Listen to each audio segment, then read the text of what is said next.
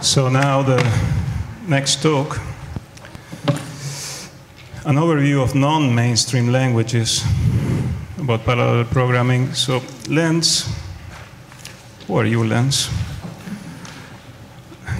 Well, you all know that when in this sort of conferences you are requested to write a short bio, and we all know that it's the person that writes, it's not other. But I love the first and the last sentence of Lenz. So he starts saying that Lenz Gschwendtner is a true geek. So, which is not a big thing here, but it's. What I love is the last sentence. We say Lenz likes Perl, Erlang, and life in New Zealand, which it's something that for, how can I say, a guy coming from Germany 2-3 years ago, it's a nice change. Lenz, it also runs the functional programming group in Wellington.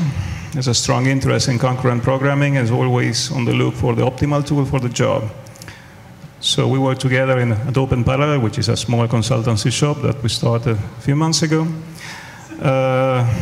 But he was previously the CTO of United Domains in Germany and technical director at Lycos Europe. And you're ready to go. So please welcome Lenz.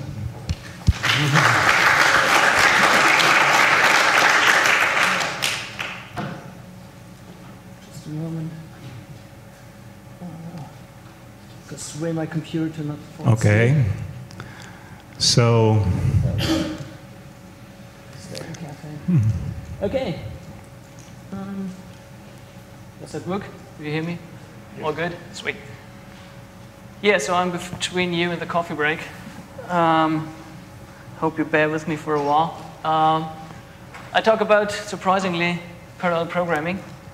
But you've heard a lot about parallel programming today, and I don't want to bore you with other special aspects of how do you do your memory management and things. I'll much rather like you to take you on a journey through a couple of different ways how to actually do parallel programming.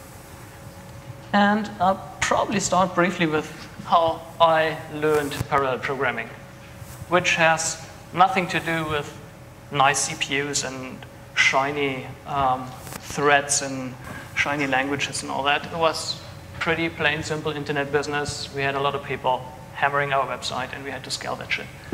And it was awful, because the stuff we came up with was horrible. We used databases as message queues. We did a lot of PHP stuff that didn't scale really well. We had front ends that were mangled into the back ends, and it was horrible. It was typical .com startup code that no one wants to look into it. So I came up with my kind of back-end thing that scaled roughly and morphed into a small message passing environment and was all written in really, really nice Perl at that time. Communicated with my nice PHP stuff in the front end through databases and message. Anyway, it was a really, really rough journey. But what I learned out of it was you can scale that stuff, and you can kind of come up with interesting concepts, but the longer you dig, the more you actually realize that someone else been there before. And I stumbled upon Erlang, which is a really, really nice message passing environment. And Erlang is a language that comes out of telco, is specially designed for concurrency of something that is network bound, ideally. And it just kind of opened my eyes and was, hey, probably I should have looked around a bit more instead of just ran off and thought I know it. And this is why I'll take you on a journey today through a couple of different languages that might be interesting for you to not run off into a certain direction and kind of hit your head against the wall and just kind of try to solve something that's been solved a couple of times already in other languages. Just briefly, I want to talk quite a bit about functional programming, because that's kind of one of my passions. I'll talk briefly about high-performance computing systems, and I have two languages that I'm a bit more passionate about as well. I kind of want to stress to you as well. but they're kind of old school, really old school. Another thing, I'm not a pro in all the languages I'm showing you today. I'm a Perl hacker, I'm an Erlang guy. I know a lot about functional programming languages because I run a functional programming user group in Wellington. But please feel free to shout out and kind of tell me more about the languages that I have up here. I think some of you might be better than me in a lot of the languages up there. But before we dig into that, I kind of want to just raise the thing that knowing one language doesn't really help you. If you learn more than one language, it also teaches you to think in a different way.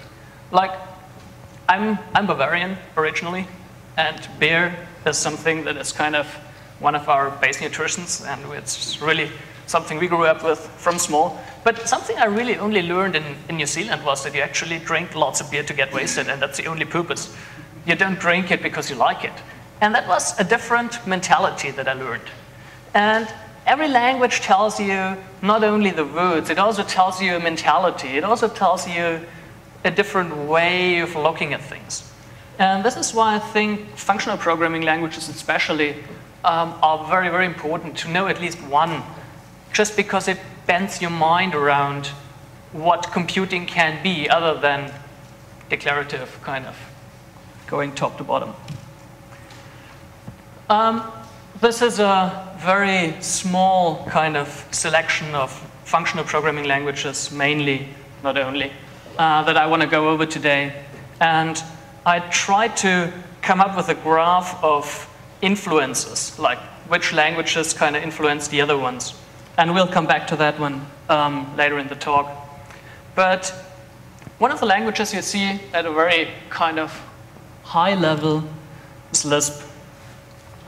And Lisp is important because Lisp was kind of the first real high-level language that tried to come up with high-level concepts other than just kind of plain assembly.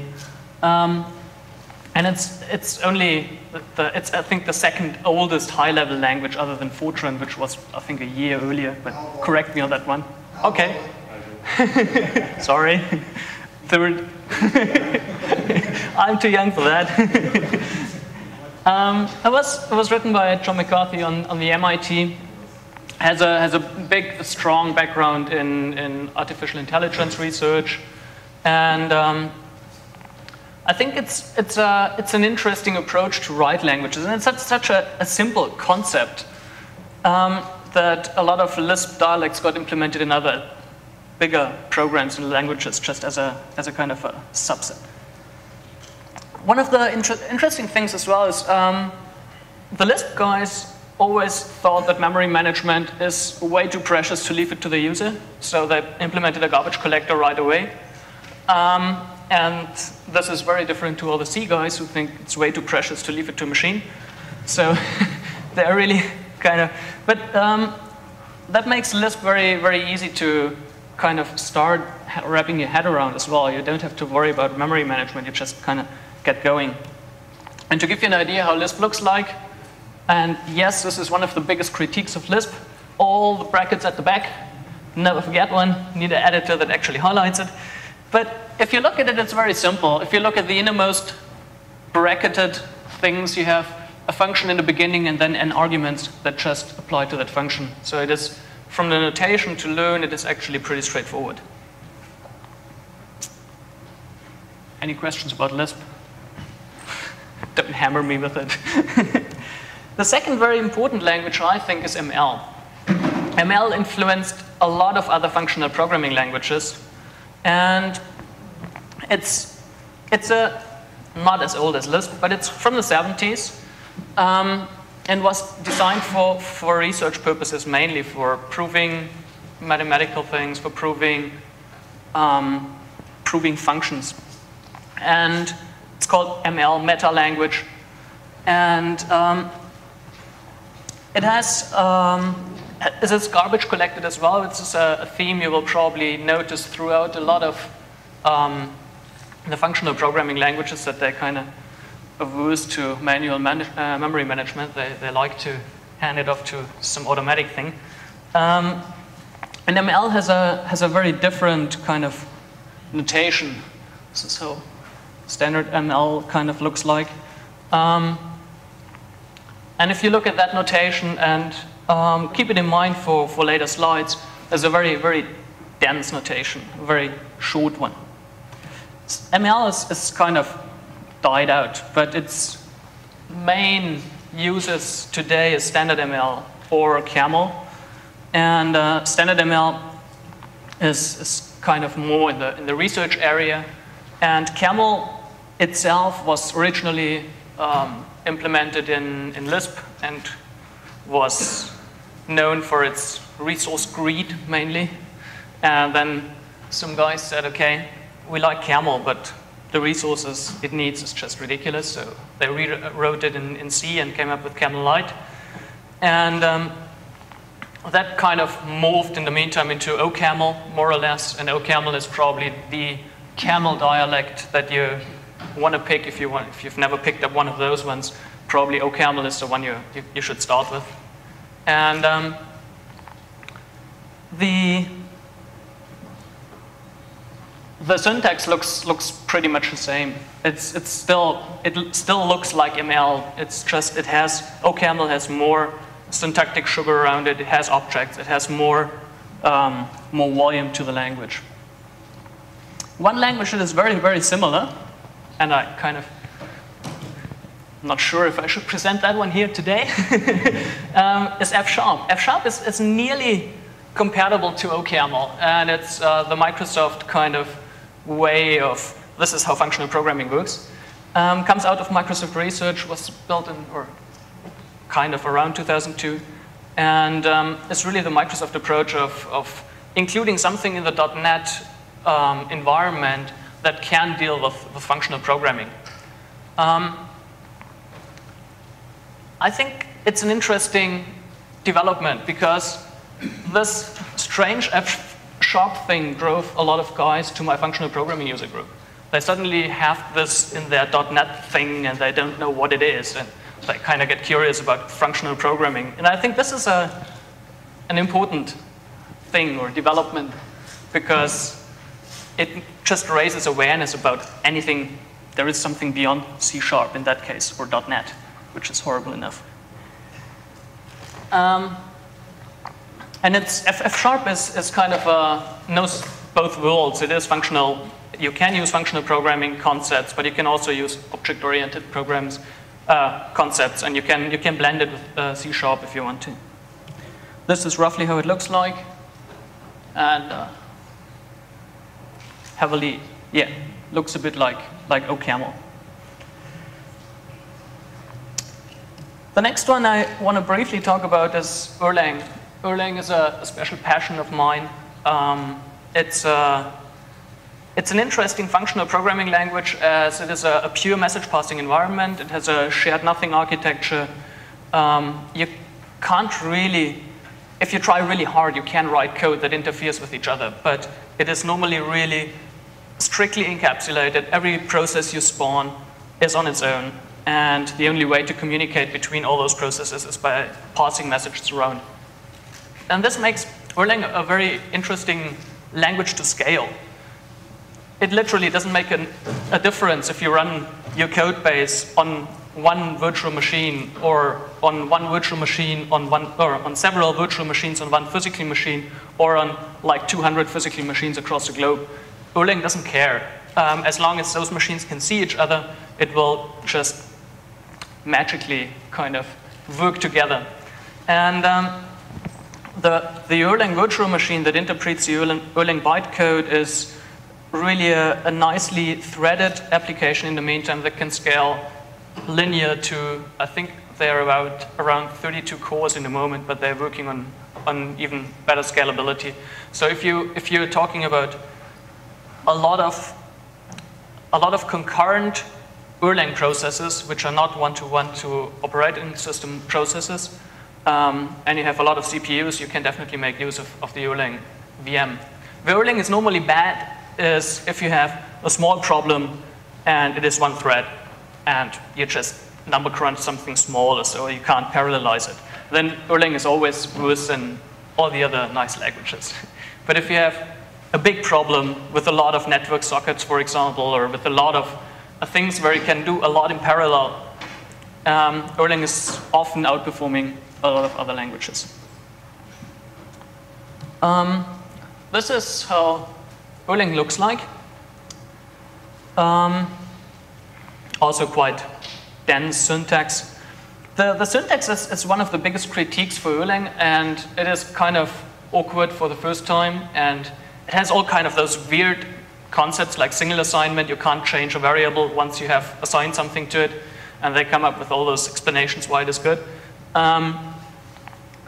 It is awkward when you start using Erlang, but once you wrap your head around it, it is very, very easy to read code. So after probably a week learning Erlang, you will be easily capable of just reading pretty much any Erlang library and you understand it, which makes it really a nice language to learn and a nice language to get going with. And the concepts are different enough that you learn something different. Yes. Recursion is kind of the default thing that you do in pretty much any functional programming language.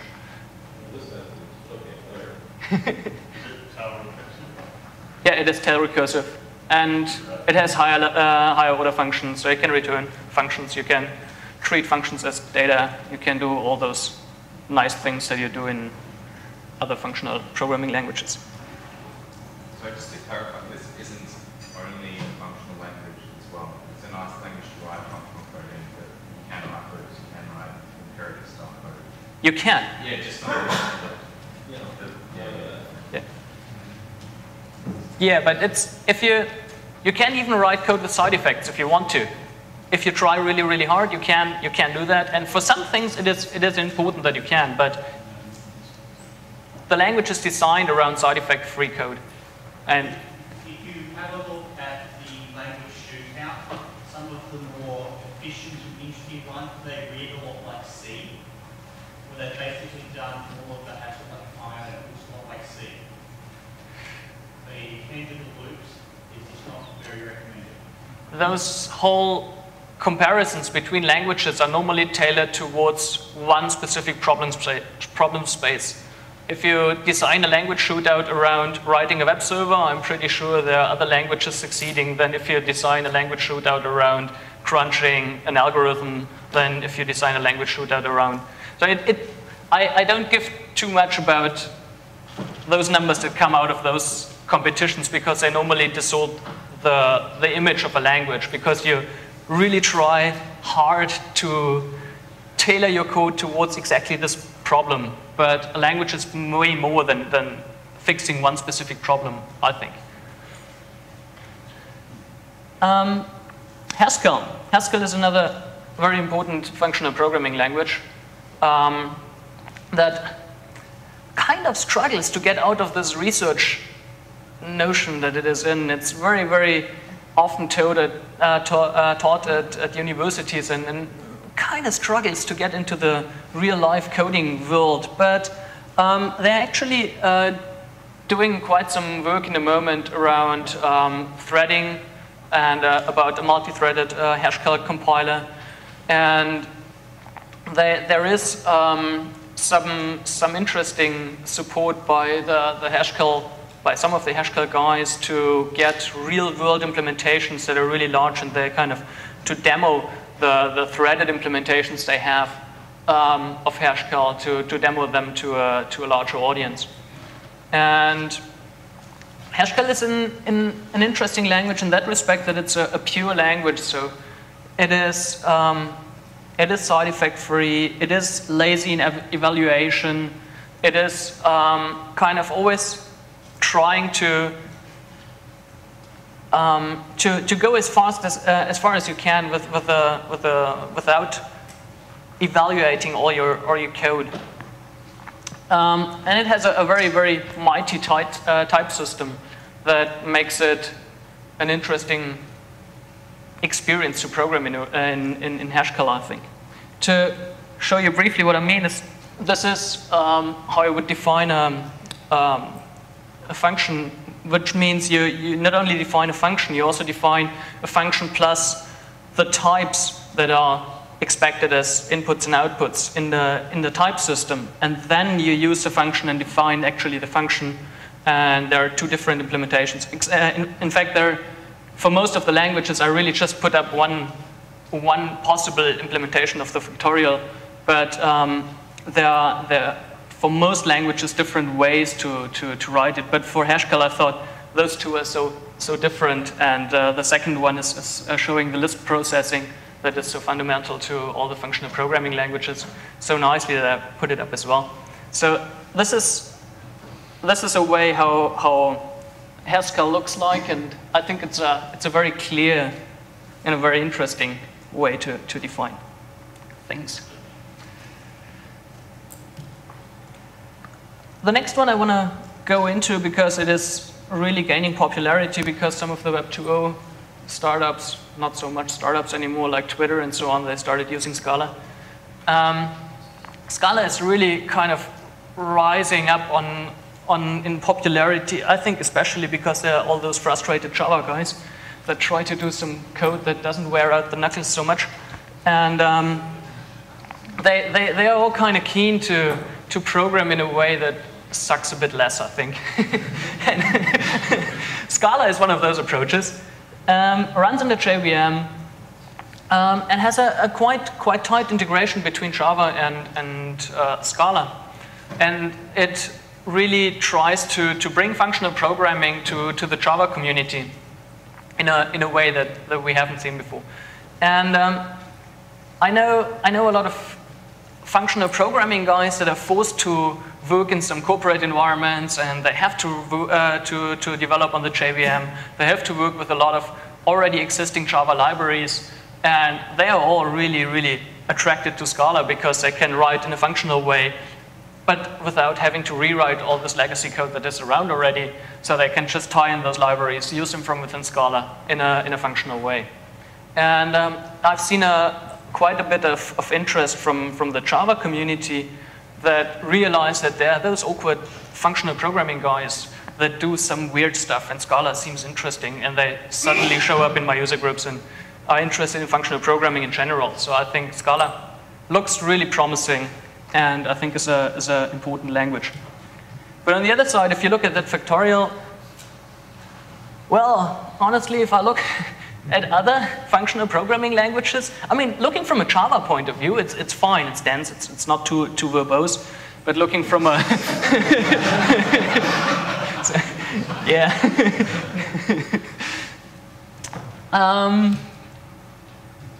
There is another interesting language that showed up in the last couple of years, which is Clojure. It's also running on the JVM, but comes from a totally different angle.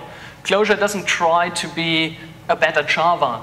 Clojure really tries to just use the JVM as a VM and then do, in fact, Lisp on top of it. So Clojure is really just a Lisp kind of dialect, actually a pretty close to Lisp dialect that runs on the JVM and has some sort of macros that can tie in Java libraries. But it is not as convenient as Scala, and this is not something that I've seen so much interest from the actual Java community. I've seen quite some interest from the functional programming guys that try to write Lisp on the JVM, but the Java community is more biased towards the Scala language than to Clojure. And this is how Clojure looks like. It's pretty much Lisp as you would expect it.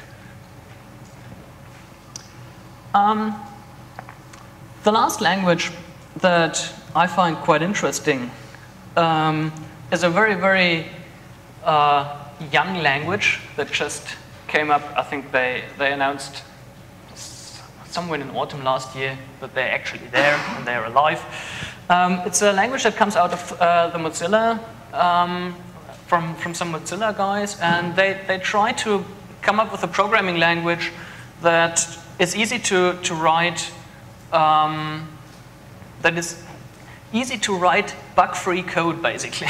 really, really try to write the language in a way that you can't corrupt memory, and that on a multi-core system and multi-operating system. So they develop on Linux, OS X, and Windows in the moment. They develop on 4+ core machines, and they try to come up with a general purpose programming language that is easy to understand, easy to write, and really, really, really hard to fuck up, basically. So it is an interesting concept, but it is very, very early stages. They have a working implementation, but they are still far from being a language that is complete as a language. But Rust looks very, very promising, and if you want to play around with something really new and really cutting edge, I think Rust is something you should look into. This is how Rust code looks like, and the lower part is how you would actually call it. And the guys are really, really active. They are really heavily developing on the language in the moment, and it is certainly something worth watching. Are you allowed to compute without knowing what the answer is? Sorry? Are you allowed to compute something without knowing what the answer is? Yeah, compiler has to figure out, I think. Okay, break. We made it through the functional languages. Off to... sorry, before you continue, was a question in the back? I was just going to mention that you kind of skipped over all the parallel stuff that Clojure has built in. Ah, okay. We can... Have you looked into it at all? I haven't looked too much into Clojure. I'm not so much a JVM fan. That's my whole problem. Can you give him the microphone? Just a moment. So I don't have to repeat everything. So it's about the parallel features in the Clojure engine. Yeah, Clojure is also designed from the ground up to be a parallel programming language. They use STM, shared transactional memory approach to concurrency, and all of the data structures in Clojure are very carefully written to be immutable and yet efficiently updatable. So you can make a copy, but it's kind of a shallow copy, and then you can kind of update just the little bits that you've changed. So it lets you not have shared state, but not be horribly inefficient at the same time. And they take an approach like database servers do, where a number of threads can be trying to modify different things in transactions, and basically the first one to finish succeeds and all the other ones just retry. So STM is an interesting memory management concept for the ones that how many of you know STM? Okay, it's a big chunk. So STM basically treats, or in a very, very simplified way, STM is memory treated as a database that has transactions. And you simply transform transactions, or perform transactions on the memory, and you can roll them back. And the Haskell has some support for STM, only for pure code, not for code that has side effects. Like you couldn't use it in monads that actually have I/O interference or something like that. So it is part of the Haskell functionality if you treat or if you take the right subset of the language. It's used in a couple of other ones. STM is certainly interesting because it doesn't lead you to corrupt your memory so easy. The other way is just to use message passing like Erlang does to get around that whole shared memory and locking issue. You can actually use STM with I/O actions. You just need to write your own rollback hooks. Ah, okay. So you need to write your own unfire the missiles if you're going to use fire the missiles in a transaction, okay. Just in case you have to roll back. Just roll back the universe. Sorry. Anything else for? Oh, okay.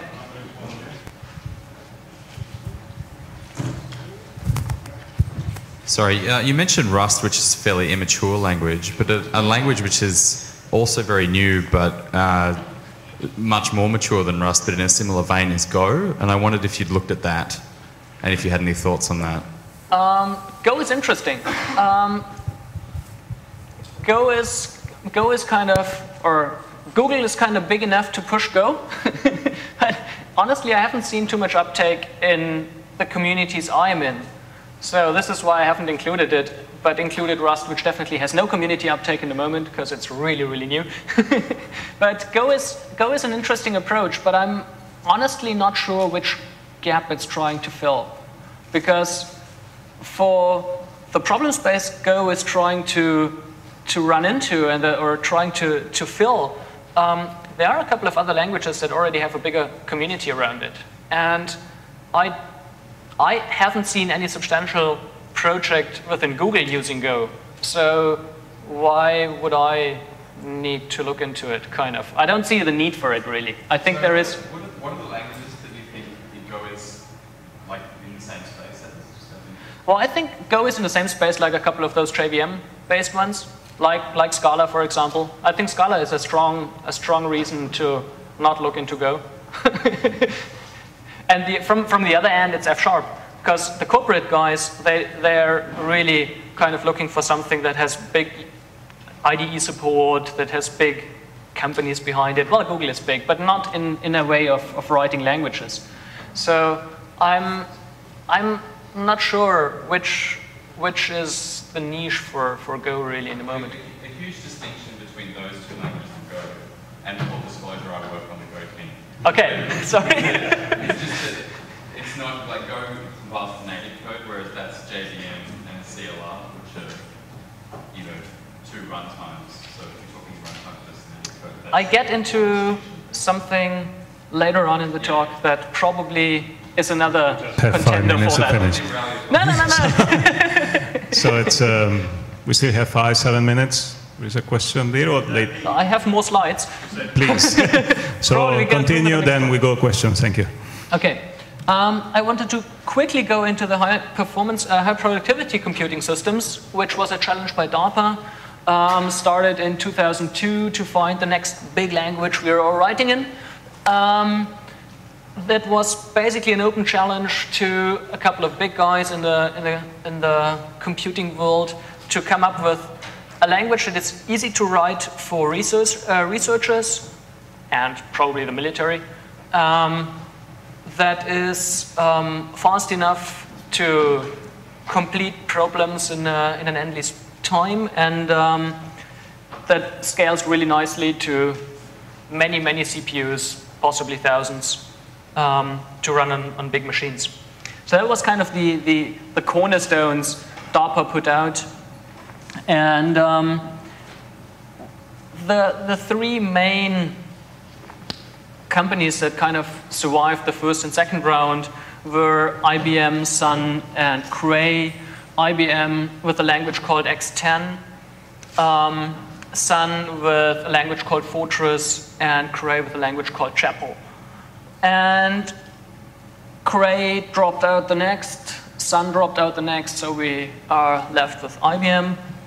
And IBM's X10 is kind of an interesting thing that goes into the Go direction, as it has basically two compiler backends. It is either running on the JVM, or it can compile down to C++ and then to native code. And it is written in a way that it is possible to actually add more backends if needed. And the idea behind X10 is to have a language that is really simple for researchers, but also that you can write it basically or develop it on your machine with the JVM backend, easy to set up, easy to hook into an IDE, and so on. And then if you need it to scale, you just push it through the other backend, and you actually get proper code that scales nicely. And if IBM succeeds in the next couple of years, we're all programming in X10 in a year or 2 or 5 or never. And we will all write this nice new language. It's basically a hybrid between Java and a couple of other ideas on how to write a language. One interesting thing of how they got around the locking issues that you have in parallel programming is They have a parent-child locking mechanism, so you basically tell a parent, you're doing this job, the parent spawns n amounts of childs, and a child can never lock a parent, but only a parent can lock a child. So this is how they try to solve the locking issue. And yeah, DARPA thinks that IBM did it with X10. Let's see if we hear about X10 in the next couple of years. The other one is Fortress from Sun. I think we're running out of time. It's basically the concepts of Fortran blended with a syntax of Scala, Haskell, kind of. And the interesting thing that I think about Fortress was that Sun went out and said, okay, we have researchers. They are normally used to see formulas and things. And we are actually developers. We are used to write functions and things. So they have different style sheets to display the code. So you can either write a textual representation of sinus, x, and so on, or you can put on another style sheet on the code base, and then it just does render it as mathematical functions and so on. So that's the thing. It's a pretty smart thing. But yeah, they lost out against IBM. And no, I think the project's actually open source. Oracle didn't kill it yet, so should be somewhere available. It was open source in 2007 or something like that. And just briefly, we have Reborn. This one, raw VM, came out of the IBM research lab. It's actually a Smalltalk VM. Quite interesting to look into if you're into object-oriented things. This one's actually tailored towards many core processors and is another approach of IBM to tackle the many core problems. This is how a factorial looks like. And then we have one undead that I would really love to see coming up. We have seen Lisp coming up. I would love to see Prolog coming up again. It's kind of forgotten, but not really. It's still around. And there is threaded implementations of Prolog. And this is roughly how a factorial looks like. That's it. So it's right on time, so well done for that.